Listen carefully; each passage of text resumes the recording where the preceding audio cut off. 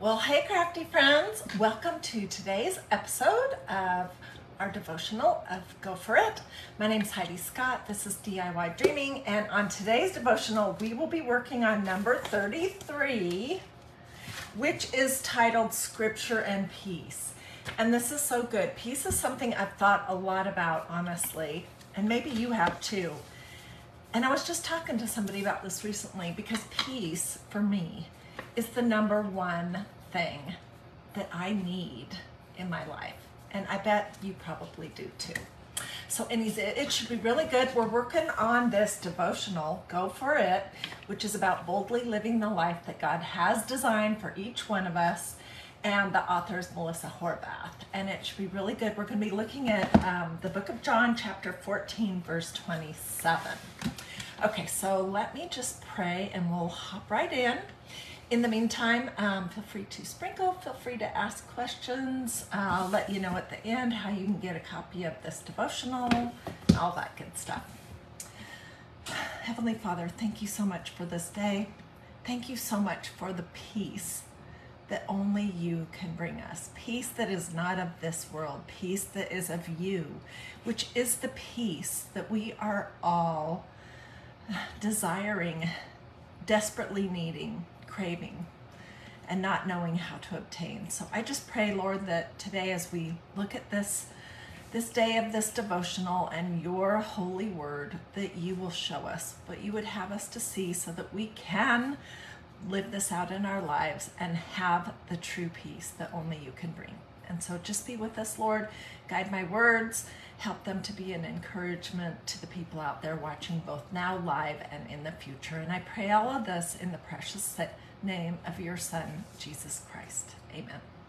Okie dokie. Well, hey, everyone. Okay, so I'm going to just start reading. Again, we're on number 33, which is called Scripture and Peace. And it's really good. Just like I say every single day, this has been such a good devotional.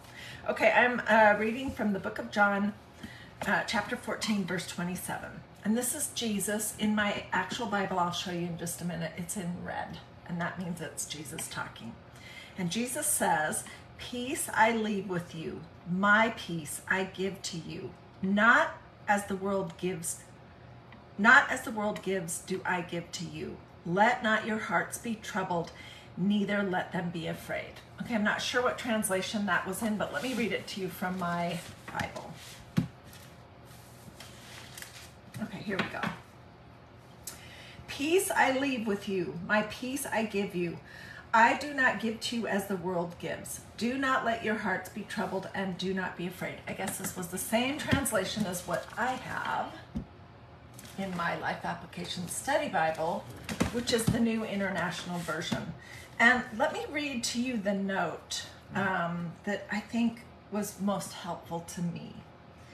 "The end result of the Holy Spirit's work in our lives is deep and lasting peace. Unlike worldly peace, which is usually defined as the absence of conflict, this peace is the confidence and assurance in any circumstance. With Christ's peace, we do not need to fear the present or the future.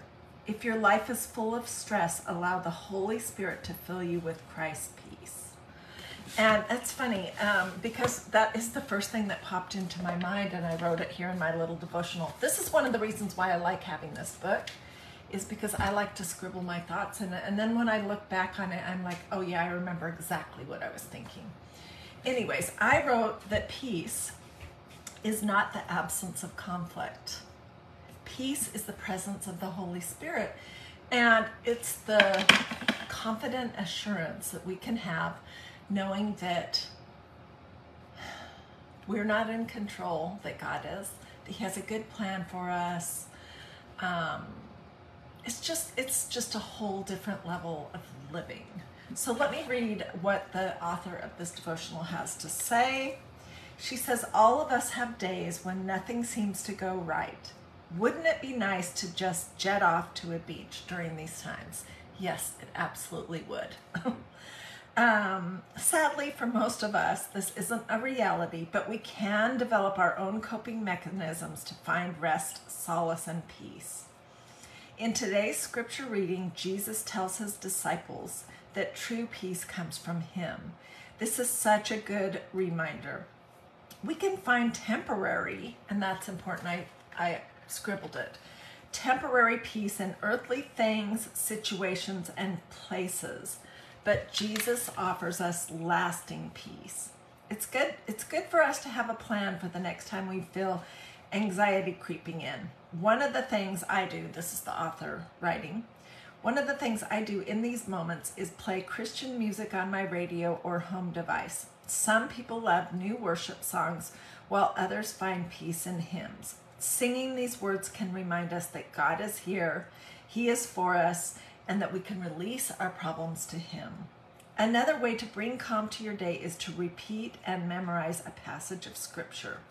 One of my favorite verses, and this is one of my favorite too, to call upon when I'm having a rough day is Jeremiah chapter 29, verse 11. For I know the plans I have for you, declares the Lord, plans for welfare and not for evil, plans to give you a hope and a future. Scripture can remind us that God has a plan for us and that we can trust him to love and care for us. So I think that this is all so good. And just to remember that the peace that we can find in going to the beach or different coping things that we have that are earthly is not lasting. Peace in a relationship with Jesus Christ is lasting. Peace in having the Holy Spirit come and reside in us is lasting. Peace in God's word is lasting, and that is the kind of peace that we want. And as we're going through these lives, we are going to have conflict. Jesus said that himself. He said, in this world, you will have trouble, but take heart. I have overcome this world. So maybe if we can go into the conflict, the absence of peace in our lives, if you're defining it the worldly way, which is not having problems, if we can remember that what we really need is the Holy Spirit, and to remind ourselves that God is in control, that he is good, that he has a good plan for us. And as we're going through this life that is the one that God has uniquely designed for us, which is not always exactly what we would have chosen for ourselves, we can have peace going through that if we trust in the Lord. As Carol says, she trusts in God to take care of her, and that he knows much bigger, much better. He is past, present, future. He can see how an instant can affect eternity and how it can affect everyone else. And he loves us and has a good plan for us. So anyways, I hope this was encouraging to you. Take a few minutes to read John chapter 14, verse 27, and then to read over Jeremiah chapter 29, verse 11. And those two verses are super helpful. Tony Lynn says she trusts him to guide him through each day.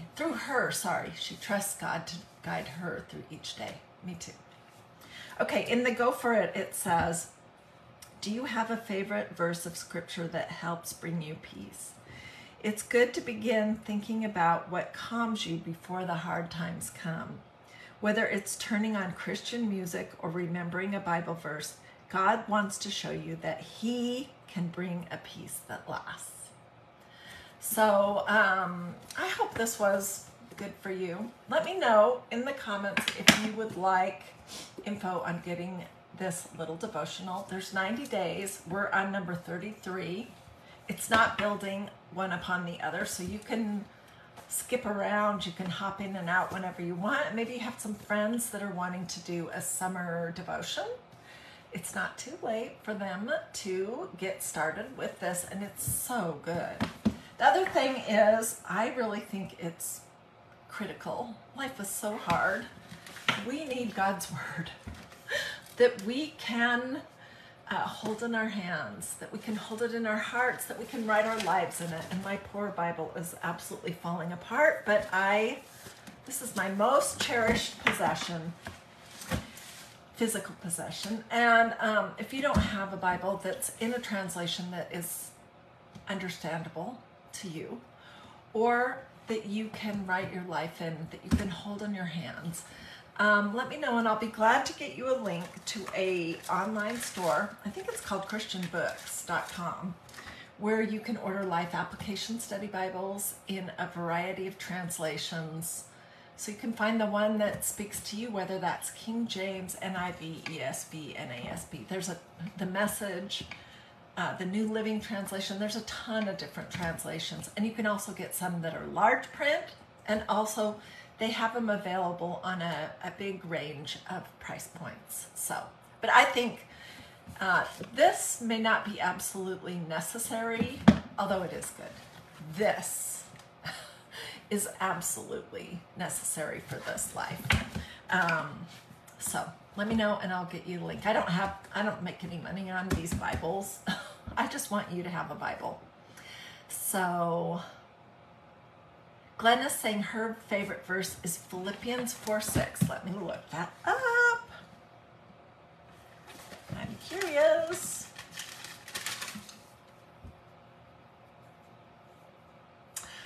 Okay, 4:6 is, do not be anxious about anything, but in everything by prayer and petition with thanksgiving, present your requests to God, and the peace of God, which transcends all understanding, will guard your hearts and your minds in Christ Jesus. Thank you so much. That is such a good verse, and it's one that I've obviously meditated on some and scribbled some and heard a variety of different lectures and sermons on. And in the notes it says, God's peace is different from the world's peace. True peace is not found in positive thinking, in the absence of conflict, or in good feelings. It comes from knowing that God is in control. Our citizenship in Christ's kingdom is sure. Our destiny is set, and we can have victory over sin. Let God's peace guard your hearts against anxiety. That's so good. Well, thank you so much for sharing that. Okie dokie, let me pray and then we'll be done for today. And also let me just let you know that if you're watching this live, we will not have our devotional this Tuesday or Thursday. I'm so sorry, but I am going to be on a fun little trip to see a family member in New Orleans. So, but I will be back next week on Monday, Tuesday, and Thursday at 12:30. And I'll be sure to post this info so that everyone knows. But I just wanted to give you that heads up in case you were watching live. All right. Heavenly Father, thank you so much for this day. Thank you so much for this devotional and this reminder, Lord, that your peace is what we really need. That your peace is not found in positive thinking, in good feelings, or even in the absence of conflict or problems. Our peace, your peace, Lord, the one that is lasting, is found in you, in knowing that you are in control. We can trust you, and you have a good plan for us. And it's when we let you guard our hearts and our minds that we can have that true peace, Lord. So I just pray for everyone that is going through difficulties, hardships, trials, heartaches, heartbreaks. We all are in different ways at different times in our lives. Lord, I just pray that that this will be meaningful to them, that this will help them get through the things that we all have to get through, and that they can call upon your name and remind themselves who you are and whose they are, and that will be a help to them as they go through, all of us, as we go through what we're going through. So I love you, Lord. I praise you. Thank you so much for everything that you have done for us and that you are doing now and that you will do in the future, Lord. I just praise you, and I pray all this in the precious name of your Son, Jesus Christ. Amen. Okie dokie. Well, thank you guys so much for joining me today. Feel free to sprinkle. I'll post the info about this and my Bible. And I'll also post my YouTube playlist, which is this, in case you want to catch up on anything that you may have missed. I'll post that in the comments here, but don't hesitate to reach out and let me know if I can do anything for you, and I will see you guys later. Have a blessed and wonderful rest of your day. Bye, everyone.